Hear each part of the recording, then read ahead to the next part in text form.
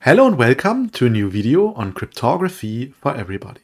Sometimes researchers even find old ciphers in archives that we didn't know before. And in this video, I want to show you a French cipher from the late 19th century that has been recently discovered only a few years ago. The cipher's name is the Josse Cipher. And in this video, I will first present the background of the Josse cipher, then how the Josse cipher works and its key space size and unicity distance, and finally, of course, we will do it in CrypTool 2.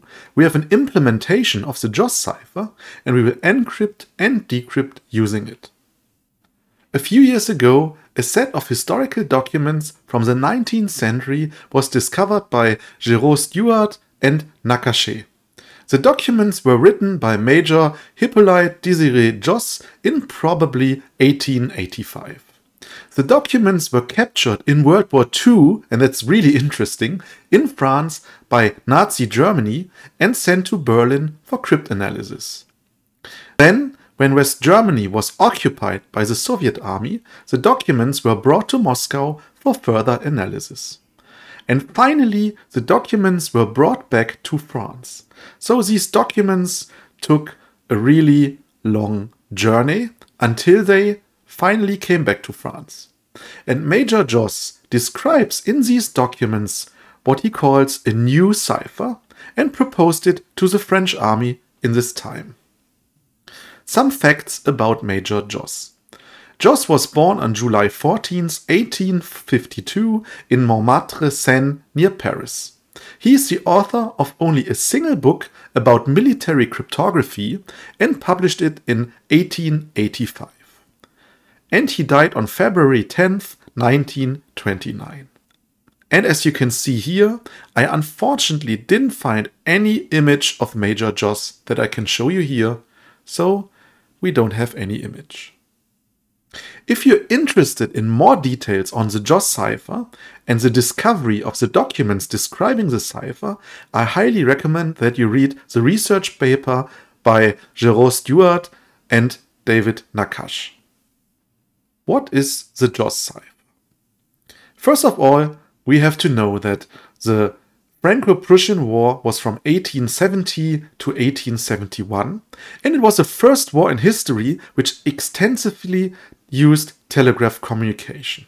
Here on the right side, for instance, you can see a Morse key. This is an image from Wikipedia, and they used this for communication. And practically all known secret ciphers at the time could be broken if the enemy knew how they worked. By the way, I took this information from the research paper. Under Kirchhoff's impulsion, the French military thus developed new ciphers which were secure even when attackers knew the algorithms. Unfortunately for the researchers, many of these ciphers were lost to history. Luckily for us, one of these ciphers is the Josse cipher. And the Josse cipher is an auto-key cipher with a mixed alphabet, as we will see on the next slides. Here's the description of how the Josse cipher works. First, we create a rectangle based on a keyword.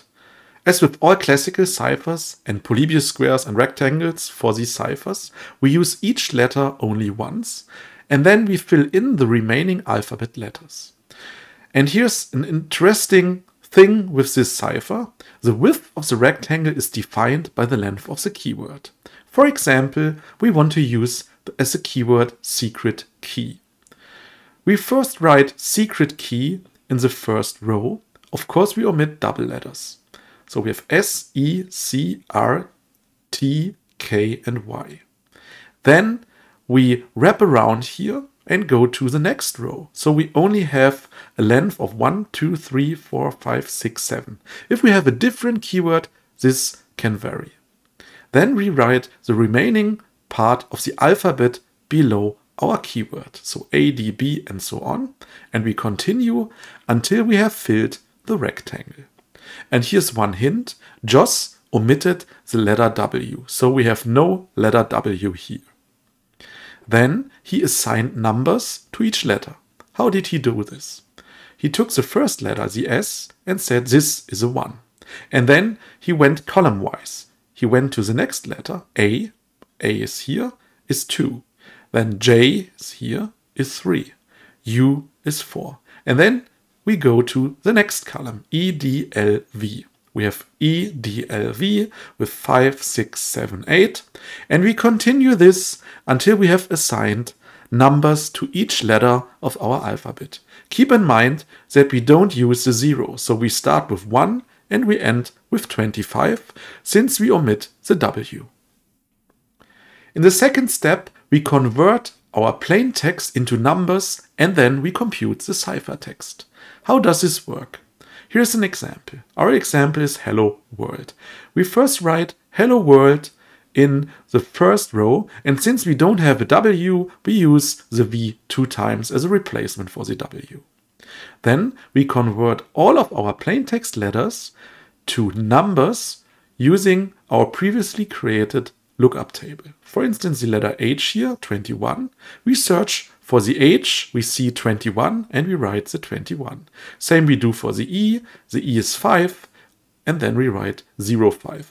I only added the zeros, so we have the same distance from each number to the next number.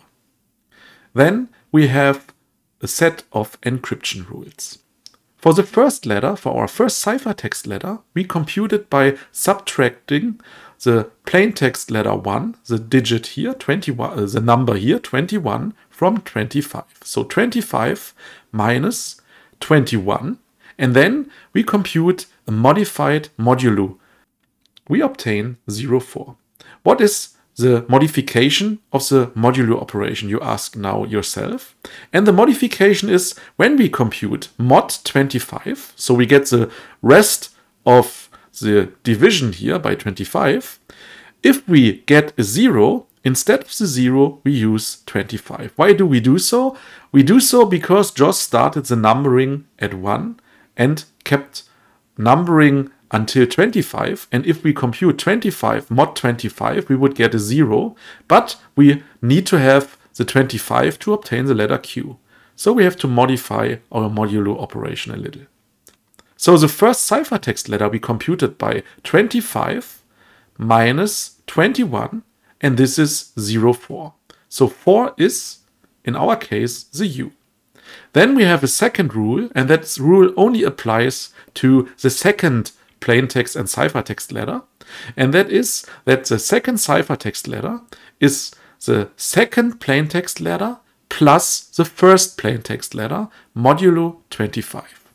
Keep in mind the changed modulo operation. So we have 5 plus 21, this is 26, and when we compute the modulo, we get 1. And 1, in our case then, is when we have a look in the lookup table 1. And now we have our third rule that we apply to all the remaining letters. So the ith ciphertext letter is the ith plaintext letter plus the ith minus 1 ciphertext letter mod 25. You can see this here.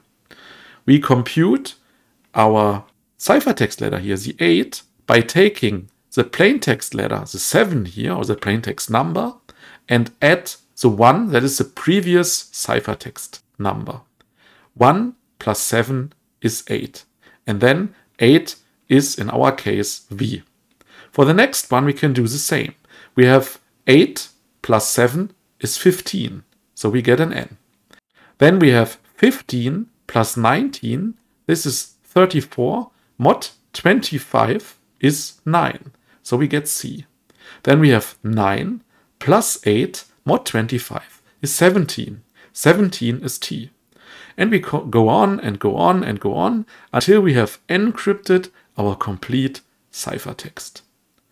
And the decryption process is just the inverse process.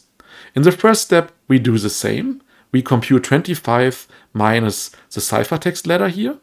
In the second rule, instead of adding, we subtract. And in the third rule, also instead of adding, we subtract. Now let's have a look at the key space size and at the unicity distance. And we have a theoretical key space size and we have a practical key space size. The theoretical key space size for the Josse cipher for a randomly generated key is 25 factorial. Why 25 factorial? For the first position in the rectangle we have 25 letters to choose from, for the second 24, for the third 23, and so on and so on and so on. And we have to multiply all these possibilities, and this is then in the end 25 factorial.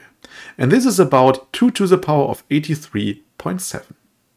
But George Lasry showed in a recent publication about the Josse cipher and its cryptanalysis that for every valid key there are 19 other equivalent keys.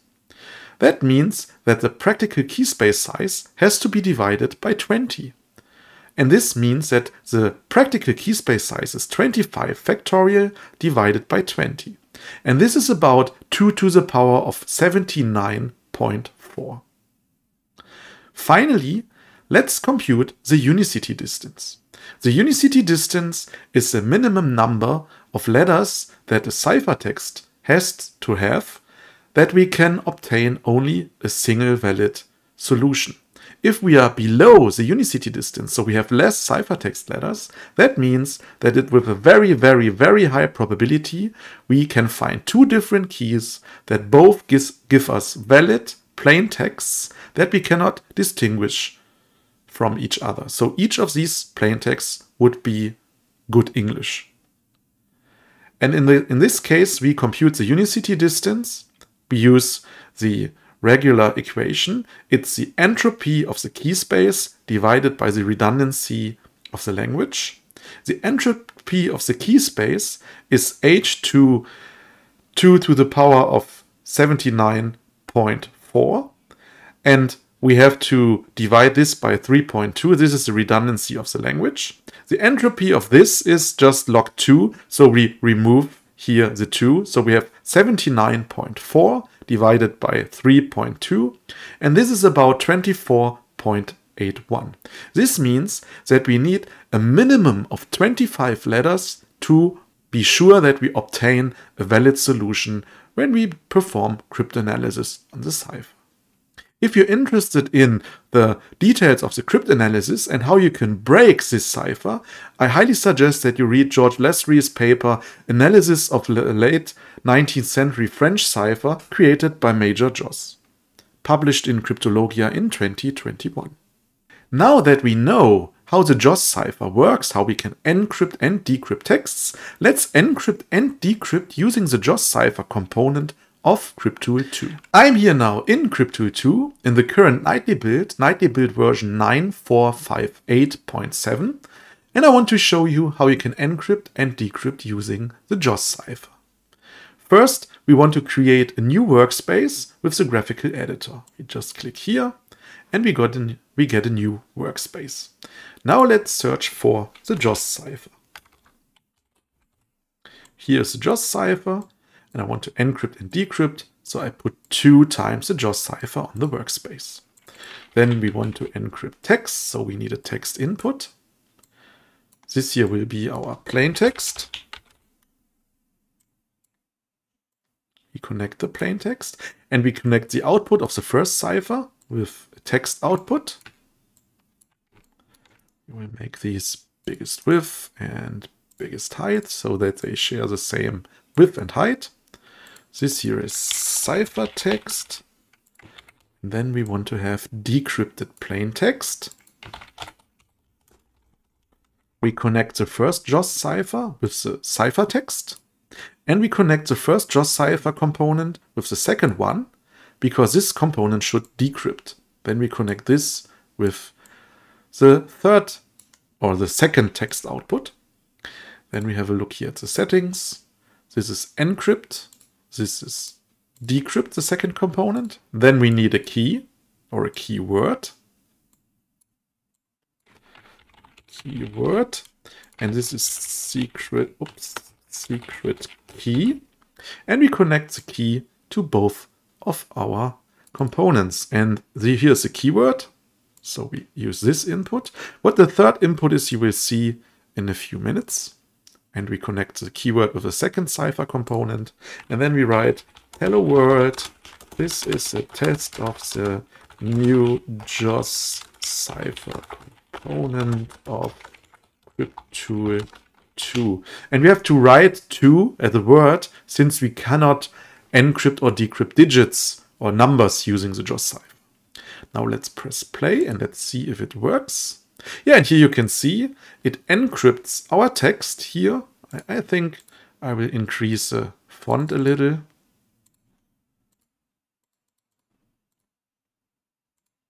So that you can see it a little better on the video. And then increase the size. Okay, now again, yeah, you can see here we get our ciphertext and we get our decrypted plaintext. But the component offers a little more than that. So let's stop it. As I said, we have a third input here, and the third input is for an alphabet. Put this here, alphabet, because as you can see in our hello world example here, the W is missing because Major Josse didn't have a W in his standard alphabet, but you can provide your own alphabet.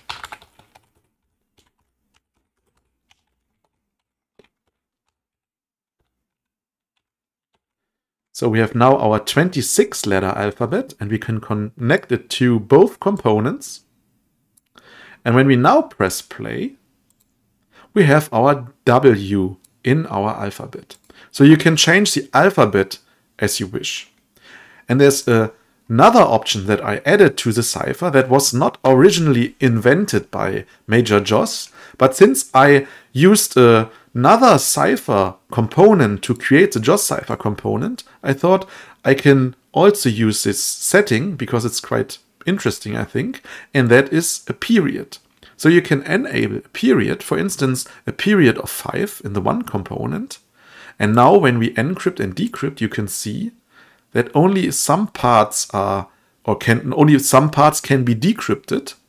And this is because we have now a period in the cipher. What does a period mean? A period means that the cipher encrypts a period of 5, for instance, 5 letters, and then it starts at the beginning again. So it applies to the 6th letter, the first rule, to the 7th letter, the second rule, and so on. Now when we press play again, we should be able to encrypt and decrypt again using a period of 5. Yeah, and as you can see, this works very well. Yeah, and you could now download the latest nightly build of CrypTool 2 and test the Josse Cipher component on your own. And this is everything that I wanted to show you in this short video. I hope that the Josse Cipher was interesting for you, that you learned something, and that you can now use it by your own. So thank you very much for watching. If you like this video, please give a thumbs up. Also, if you did not yet subscribe to this channel, please do so. This really helps me to grow the channel and to make CrypTool 2 more popular. So thank you very much for watching and see you in the next video.